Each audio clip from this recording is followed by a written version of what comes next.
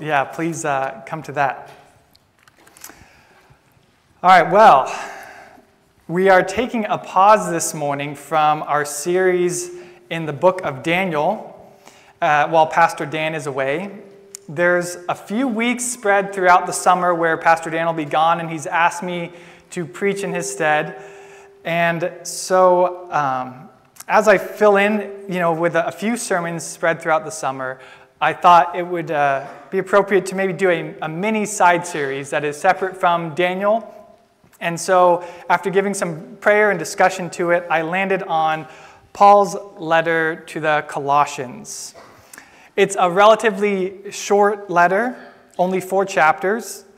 And even so, I still won't be able to cover every verse in the letter with just about 4 sermons that I'll be able to go through it on. But one of the things that I was reflecting on as I considered Colossians is the fact that even though the book of Daniel and the letter of the Colossians are very different types of literature, they come in totally different styles. They're written under very different circumstances. One's from the Old Testament, one's from the New Testament, and yet they actually pair quite nicely together. The situation in the first century church at Colossae under Roman rule, it in a way correlates to the situation of Daniel and his friends in exile in Babylon, which I believe also correlates to our situation in 21st century America. Pastor Dan kind of brought out this point as he introduced the series on Daniel. He talked about how the kingdom of Judah went into exile. They were taken away from their homeland. They were taken into this foreign land because of their disobedience, but they were taken into exile. They lived under a foreign culture with a foreign language, a foreign way of life, customs, even a different religion that was in power. They were exiles, and so they had to navigate how do they, as faithful worshipers of Yahweh, live in a foreign land. And the book of Daniel, it shows that a faithful Yahweh worshiper didn't have to fully rebel against everything in this pagan culture. They could wear their clothes, they could speak their language, they could take their names, and serve in their government even. But at times they had to stand up and refuse to compromise when it came to in conflict with faithfulness to Yahweh. And think about how similar that is to the situation of followers of Jesus in the first century AD, living under Roman rule. Again, even if they grew up under Roman rule, even if they grew up with Roman customs, they now belong to a different kingdom, to a different way of life, to a different value system. And that's similar also, I believe, to today. In 21st century America, living under secular rule, we need wisdom to know how to navigate engaging in our culture and yet not compromising with the culture that we live in. But before we get into what Paul has to say to the Christians in this circumstance, allow me to provide a little more background to this letter to the Colossians. And so we'll just watch just a brief introduction from the Bible Project to get some background. Paul's letter to the Colossians. It was written during one of Paul the Apostle's many imprisonments for announcing Jesus as the risen Lord. And the letter is addressed to a group of people that Paul had never met who made up a church community that he didn't start. This church in Colossae was started by a co-worker of Paul's named Epaphras, who was actually from that city. And Epaphras had recently visited Paul in prison, and he updated him on how well the Colossians were doing overall, but he also mentioned some of the cultural pressures tempting them to turn away from Jesus. And so Paul wrote this letter to encourage the Colossians to address the issues that Epaphras had raised, and then to challenge them to a greater devotion to Jesus. The letter's design and flow of thought are pretty easy to follow. The opening movement focuses on Jesus as the exalted Messiah. Paul then goes on to show how his suffering in prison is for the exalted Jesus. And then he addresses the pressures tempting the Colossians to turn away from Jesus. After this, he explores the new way of life that Jesus' resurrection opened up for them. You can watch the rest of that video at BibleProject.com or on YouTube. But for now, I think that just gives us the brief background behind this letter to a people that Paul had never met, as it says. Epaphras was the guy who introduced the gospel to this city, a relatively small city compared to a city that was a bit larger, Ephesus, that was on the coast. It would almost be like the city of Seattle compared to Yakima, something like that. And there was about that level of distance between the two. And the Colossian church, they lived in a culture that promoted all kinds of syncretistic religious ideas. That was that they lived in a culture where lots of different ideas were swirling around in the culture and in the atmosphere, and it was kind of you pick and choose and you just blend them all together and kind of form your own way of life. It even included elements of Judaism, it included elements of Greco-Roman paganism and different mystery religions. And the church, it faced pressure to allow other worldviews and spiritual ideas to accompany or reframe the message about Jesus. And Paul set out in this letter to address these diverse competing ideologies. And his main way of doing that wasn't to dissect each and every one of them, to outline them all and then to show their flaws. I mean, at times he showed their flaws, certainly, but his main way of doing this was to focus on the gospel, to focus on what is true, and then why is it that these other ideas fall short of what's true, what's most powerful. He reinforced the message of Christ and its power to change the life of the believer, and how we also face many ideas and philosophies and value systems in our culture. They're all competing for our attention. They all wish to influence us, to claim our allegiance. And many of them aren't too picky about, if you want to add Jesus into that, if you want to pay lip service to Jesus, but they are only really tolerant of a syncretistic Jesus, one who can at least be in submission to the value systems of the day. Well, Paul's solution is to remind the Colossian believers about who Jesus really is, and then show them how that Jesus is the only one who can bring the real solutions that we need for life's problems. No other second-rate Jesus will do. He acknowledges the existence of these other philosophies, but then he puts them in that bigger framework of how they are inferior to Jesus. He spells out for them the real power for change and for true fulfillment, which is Christ in them. And so I've subtitled this series, Filled Full in Christ, because fulfillment is a key word throughout the letter of Colossians. And that was something that these kind of false ideas were promising to the Colossian believers, that they could find fulfillment, they could find fullness in these other ways of life. But Paul says that true fulfillment only comes through Jesus. And then he gives some very practical ways of living out that life in chapters 3 and 4. But for today, I want to look at how Paul begins his letter to this community that he has not personally met. And Paul begins with a prayer. He gives them and us a peek into his prayer closet so that these believers can know what is it that Paul prays for when he prays for them. And while he elaborates on his prayer for the Colossians, he simultaneously paints a picture of how the gospel changes lives and continues to change the life of a Christian. The picture he paints with his words is one of spiritual growth and producing fruit. Or as I would like to call it today, he paints a picture of the gospel garden. How we are like plants that produce fruit. He uses this language of bearing fruit and growth.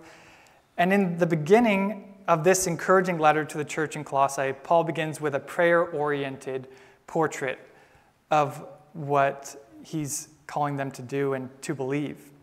So let's read it together, and then we'll look at it more closely in Colossians chapter 1, and we'll just be covering the first 14 verses. Here he says, Paul, an apostle of Christ Jesus, by the will of God, and Timothy, our brother, to God's holy people in Colossae, the faithful brothers and sisters in Christ.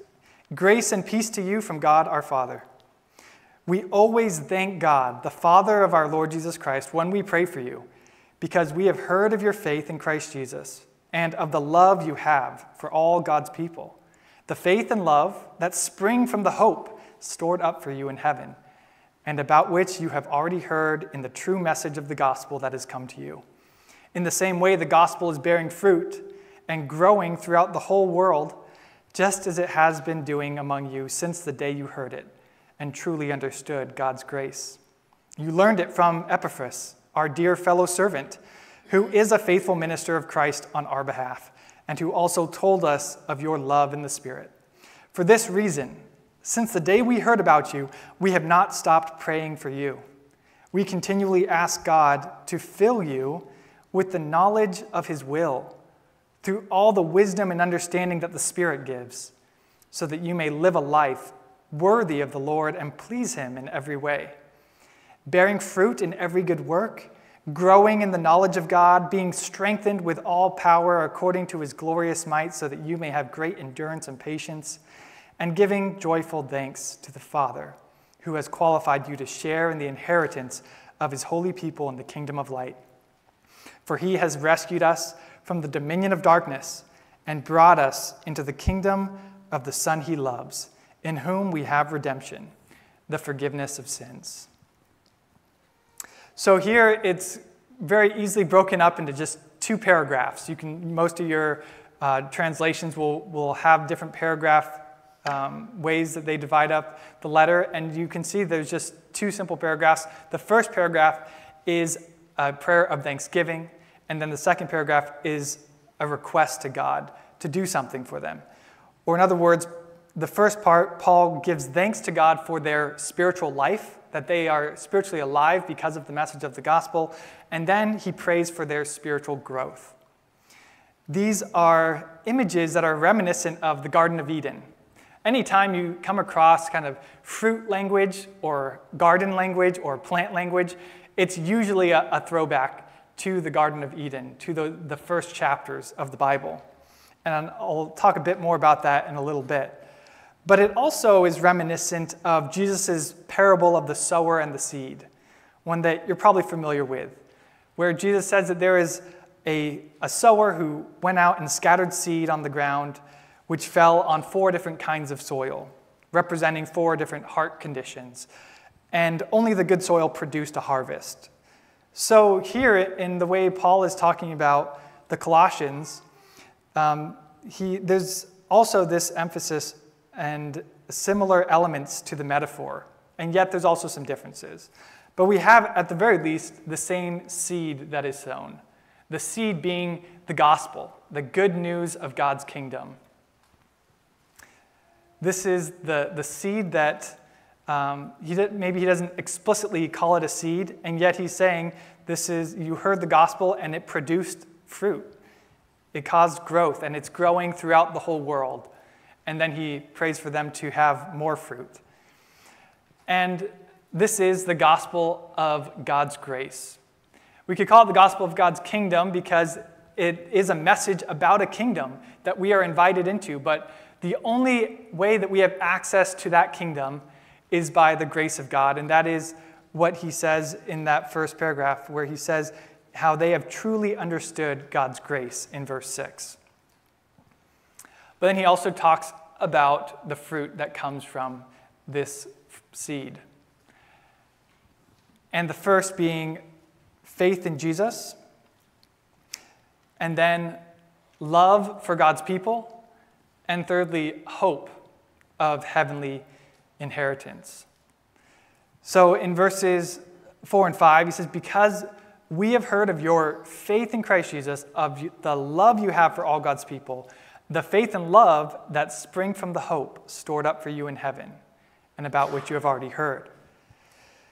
Faith, hope, and love, which are a famous triad of the Apostle Paul.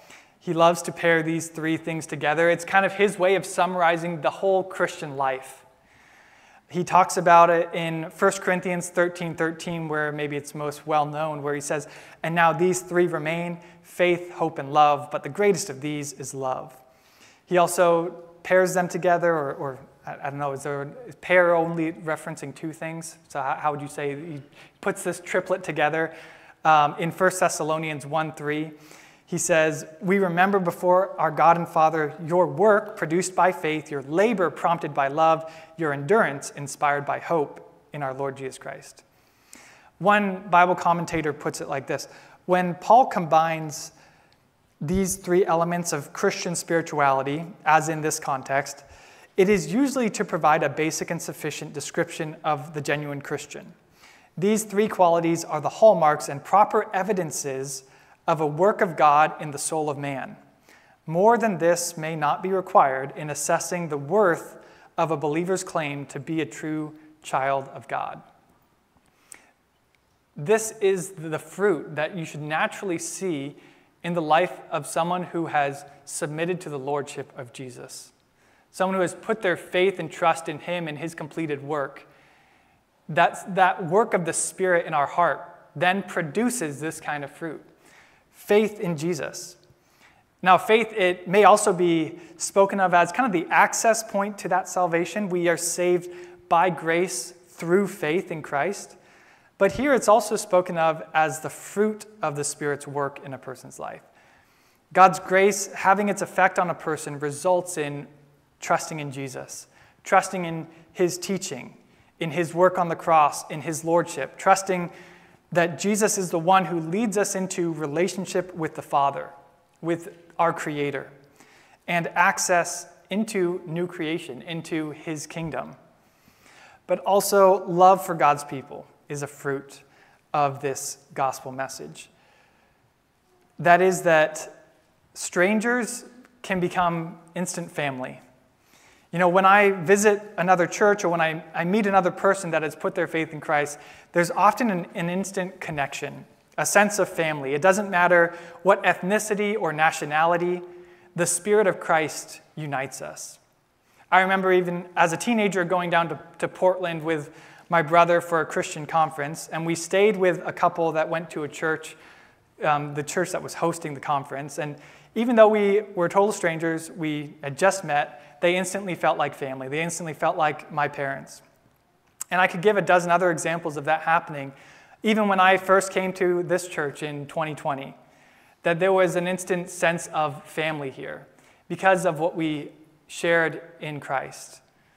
When you accept Christ, it's never just about you and him. It's never just this personal relationship that you can do in a closet and that's all it is.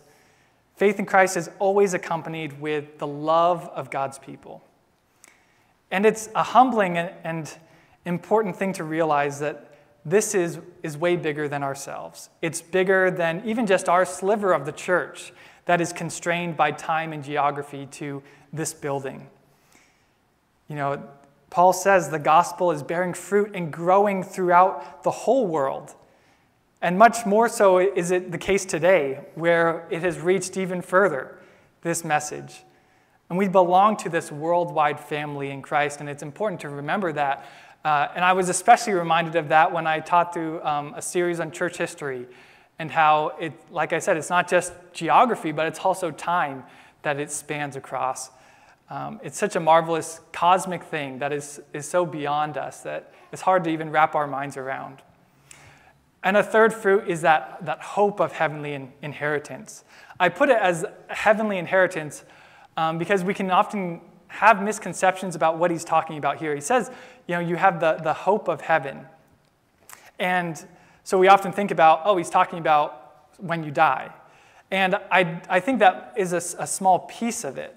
But actually, I think what he's mostly getting to is the hope of God's realm, which we call heaven. You know, this thing is beyond us, beyond the physical realm, which holds, it's kind of the storehouse of our heavenly treasure and of our inheritance. So the fullness of the kingdom of God exists in God's realm, which will one day, it says, will be reunited with the physical realm. And so there will be a new heaven and a new earth in which we will live in forever in his kingdom. And so we have this hope of heaven, which is where the storehouse of our inheritance. This inheritance that we didn't earn, it's not something that we can even do, you know, just by our own efforts, provide our own access to it. It's God's gracious gift, his free gift, to us.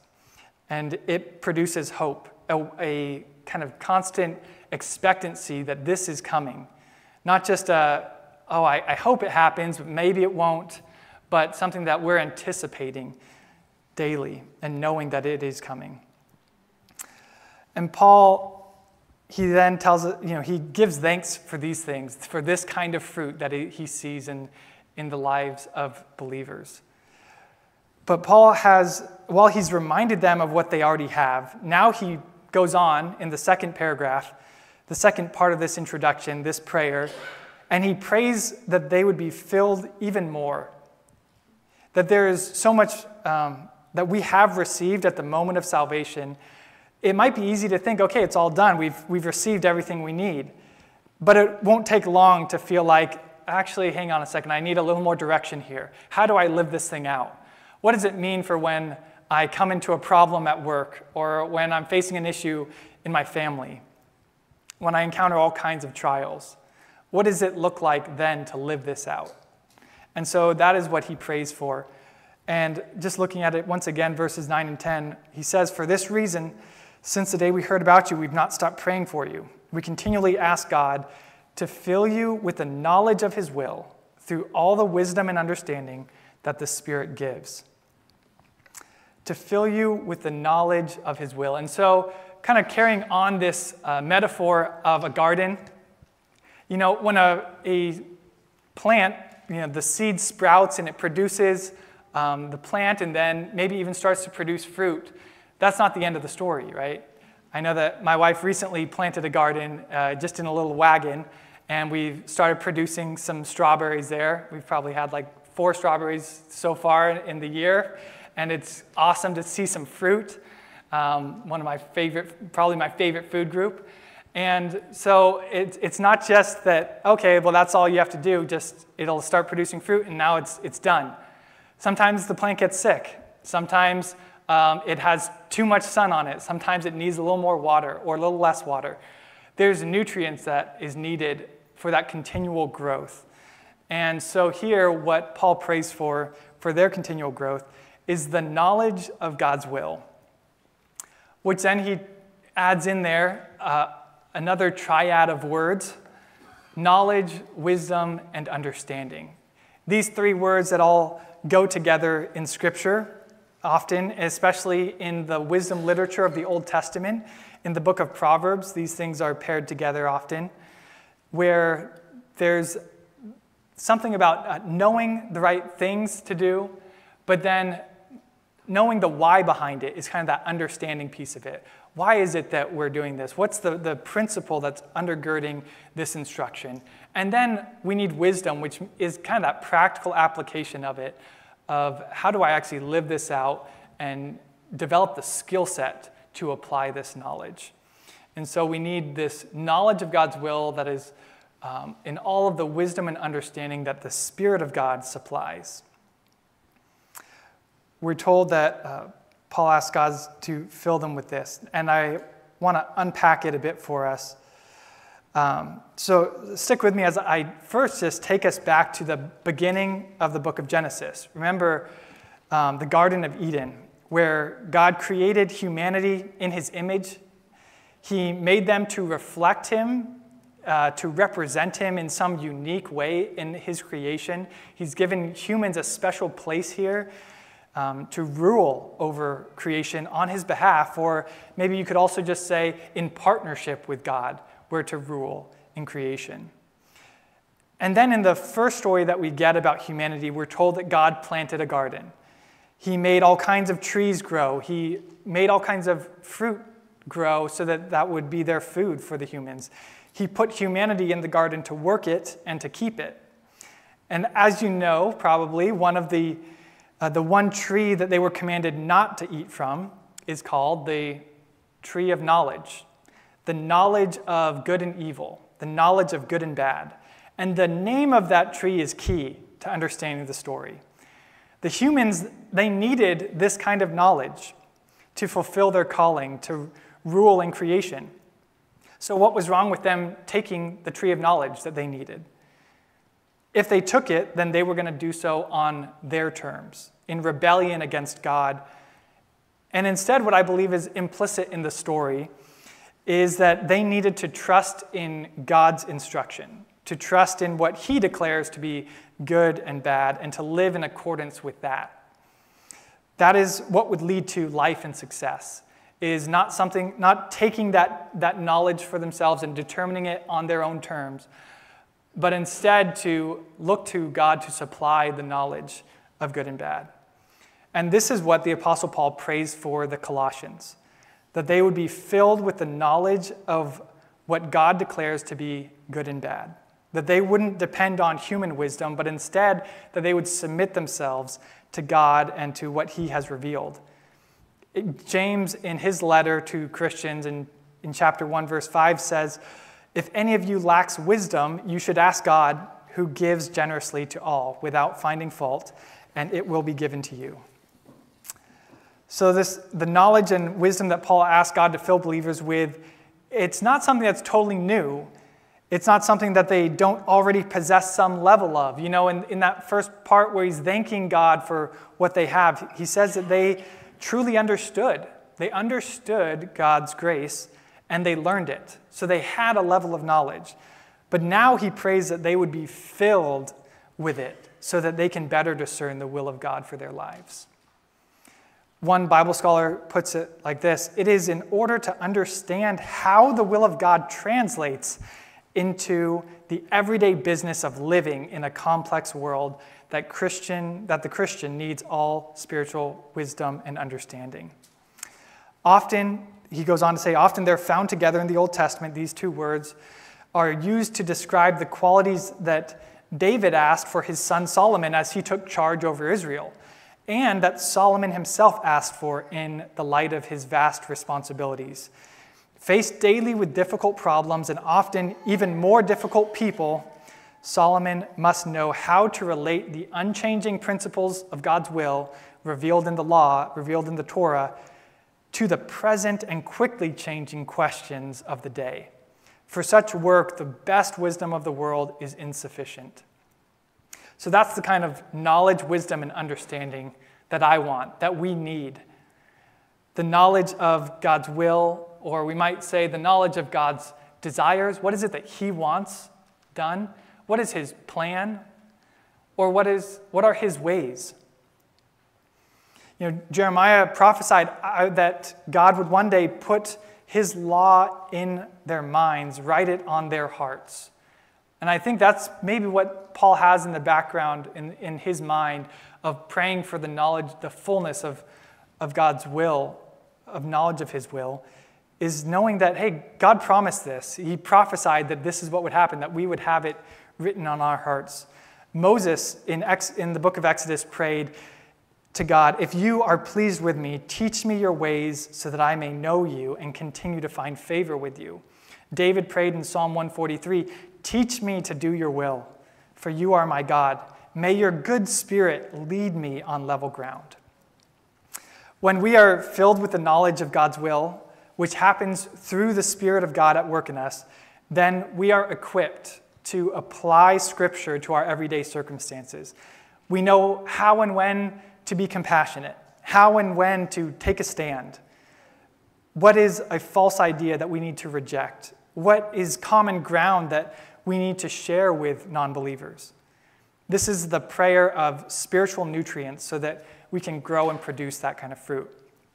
And as I reflect on that, I also feel the need to put forward a caution. You know, this work of the Spirit to fill us with God's will is not something that's separated from Scripture. I mean, I think that's clear, but it's something that leads us to, it's not something that leads us to a totally new interpretation of Scripture that happens to fit the fads of our day. And I've listened to some messages of certain, even pastors, of certain churches, and I'm not looking to call out any single church here, but there are churches out there that will use the language of the Spirit is leading us to this new interpretation, to this new understanding of God's will. And it's cloaked in spiritual language, but yet that's when it's in contradiction to what's clearly taught in Scripture, we can be confident that that's not the leading of the Spirit. The biggest danger I think that Christians face in being led astray by false teaching is not from the obvious heresies of our day, not from some side cult or something like that. It's error from within the church that's cloaked in Christian language. Its foundation is the ideas and philosophies of our day, but adapting them to Christian vocabulary. And this was the case in Colossae in the first century, and it has continued to be a challenge of the church throughout all generations. So the solution is to be filled with the knowledge of God's will, which the Spirit supplies, which is in agreement with Scripture, but which helps us to apply the timeless truths of Scripture to our time and to our situation. And Paul says that when I am filled with this kind of knowledge, then here's what happens. Here's what it looks like to be filled with the knowledge of God. And this is what he continues in his prayer. Here in verse 10, so that kind of that key, those two words are this key link to, okay, I'm praying that you would have this knowledge, this wisdom, this understanding, but here's why I want you to have this knowledge and wisdom and understanding, so that you may live a life worthy of the Lord and to please him in every way. So the result is a life that's worthy, that's pleasing to God, something that anyone who loves God, who has their faith in Christ, wants that to be true of them. And he goes on to describe exactly what he means by that, what that looks like. He says, bearing fruit in every good work, growing in the knowledge of God, being strengthened with all power according to his glorious might, so that you may have great endurance and patience, and giving joyful thanks to the Father. So let's break down these things. That the result is that I will live a life worthy of the Lord, pleasing to him. These four descriptions that we would be wise to take note of in this portrait of the Christian life, not as something that we have to conjure up in ourselves, but as God brings it forth, that he brings about more and more in the Christian life. They can be used, these descriptions, these four that we'll look at, as kind of a heart check, as a test to see, is this true about me? And if it's not, why not? Is it something that I want to be true of myself? Fruit takes time, and it doesn't mean that we'll always just instantly have this happen in our lives, but this is why Paul prays it over the Colossian believers. And so the first result, or what it looks like to have a life worthy of the Lord and pleasing to him, we do that as I bear more fruit in good work. There is good work for us to do, but we don't do it to earn God's favor. It's a fruit of it's the fruit that naturally happens as we're spiritually alive. It's the fruit of receiving heavenly wisdom and knowledge of God's will. It's, if a fruit tree or a vine is not producing fruit, there's something wrong. It might still be alive, but it's probably sick or probably hurting. But a healthy tree will produce this kind of fruit. And the focus isn't on doing the good works. The focus is on knowing God better, knowing his heart, being in closer relationship with him, and that will produce the good works that we need in our lives. We'll start to care about the things that he cares about. We'll start to reorder our lives in alignment with his values, what he says is important. The Lord is certainly worthy of our obedience. He's worthy of having a people carrying out his will in good works. And just as some examples, what are these good works that he's talking about? It's the work of raising our kids with patience and compassion, the work of volunteering our time to help others in need, the work of teaching our little ones the ways of God in our children's ministry, the work of generous giving to kingdom purposes, the work of doing your job, your everyday job, with integrity and diligence, not to please your boss, not to please even your customer, but to please God and not man. The work of guarding our lips and using our speech to lift up and to encourage and not to tear down. These are the good works that God is worthy of. And our second trait here of the result of what it looks like to live a life worthy and pleasing to God is to grow in intimacy with God. This is more than, as Paul puts it, to grow in the knowledge of God, but it's more than just knowing things about God, right? It's this relational knowledge. It's intimacy. As we're filled with the knowledge of God's will, we grow in the knowledge of God. We have good work to do. There's certainly things to be done, but we are also created for relationship, to enjoy God, our Creator. One of the results of a person spiritually growing is that they grow in intimacy with God. There will be dry seasons, but even there, a person's roots, again, playing off this plant metaphor, the roots go down even deeper in the dry seasons. And we find a new level of refreshment that didn't seem possible before. Thirdly is, as I am strengthened by God, we live a life worthy and pleasing to Him. And I think it's so important to constantly be reminded of that as we're going about doing these good works and being busy about God's work. We need to continue to rely on His strength, not on our ability to make ourselves more disciplined or more righteous. It is God's power that He works in us. This power, it can be the awesome power of a miracle, of a healing. It's the same power that rose Jesus from the dead. And so we should expect and anticipate this strength and power of God to perform miracles. But it's also, as it's described here, the power to endure, the power to be patient. I'm reminded of Paul's words in 2 Corinthians 12, where he pleaded with the Lord to take away that thorn in the flesh. A messenger of Satan is what he calls it. And he said, Lord, take this away from me. And 3 times the Lord came back to him with the words, my grace is sufficient for you, for my power is made perfect in weakness. I know there's a lot of debate around what is that thorn. And, I don't think it's super important to identify, but I'll give my 2 cents. I don't think it was a physical illness. What he goes on to describe in that passage is, therefore, I will boast all the more gladly about my weaknesses, so that Christ's power may rest on me.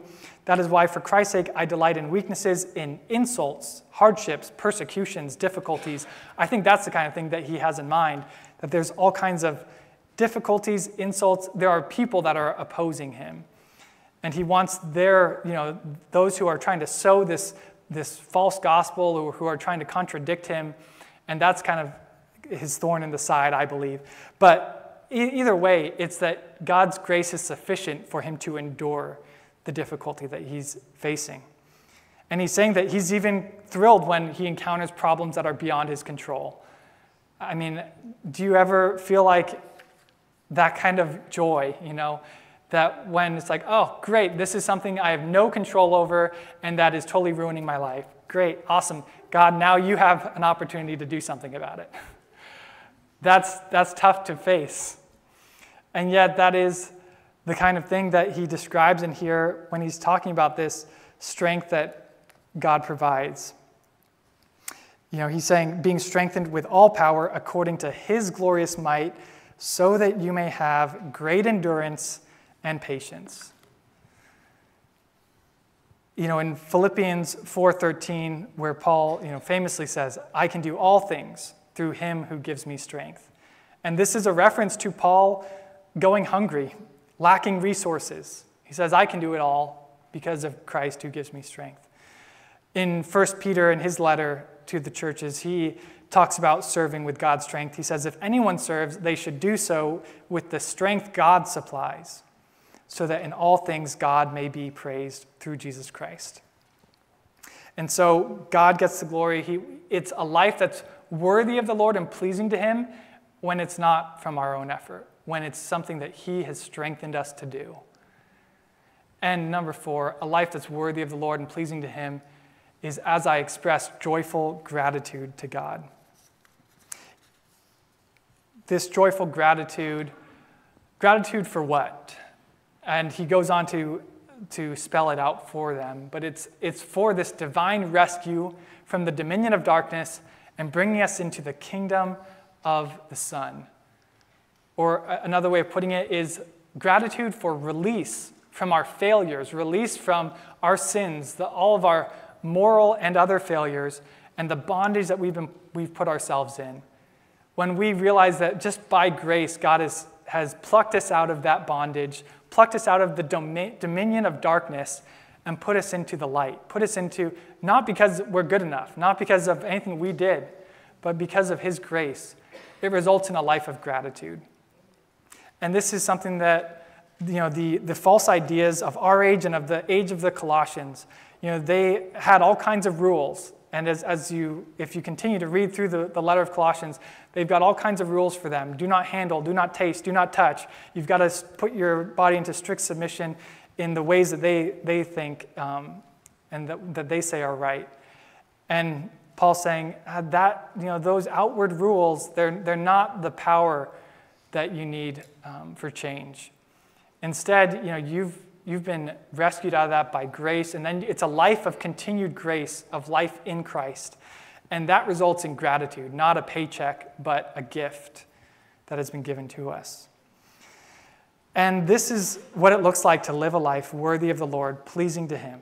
This is what it looks like to be spiritually fruitful. It's not exactly the list that maybe I would have come up with, but it's what comes to Paul's mind as he prays for these believers.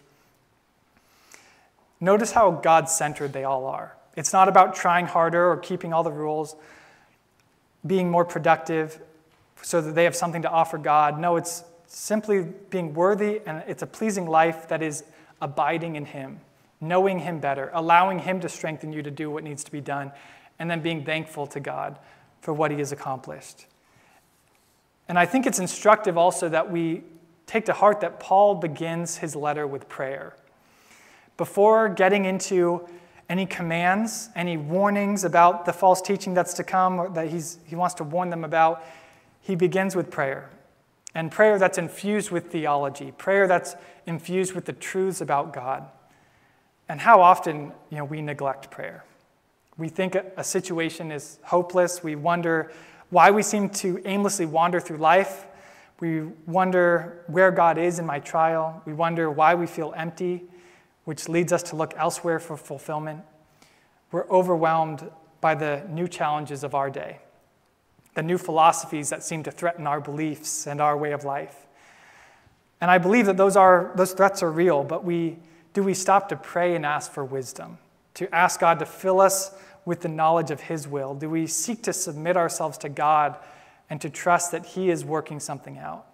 Do I seek to use this trial as an opportunity to walk closer with God, to grow in my intimacy with him? I'm convinced that without this mysterious practice known as prayer, we're left trying to do things on our own strength. And it's something that Eugene Peterson, in one of his books that we're reading with the pastor's book discussion, that he brings out in this book, Where Your Treasure Is. And he says this about prayer. He says, prayer is political action. Prayer is social energy. Prayer is public good. Far more of our nation's life is shaped by prayer than is formed by legislation. That we have not collapsed into anarchy is due more to prayer than to the police. Prayer is a sustained and intricate act of patriotism in the largest sense of that word, far more precise and loving and preserving than any patriotism served up in slogans. That society continues to be livable and that hope continues to be resurgent are attributable to prayer far more than to business prosperity or a flourishing of the arts. The single most important action contributing to whatever health and strength there is in our land is prayer. Not the only thing, of course, for God uses all things to effect his sovereign will, and the all things most certainly includes police and artists, senators and professors, therapists and steel workers. But prayer is, all the same, the source of action. We must prioritize prayer.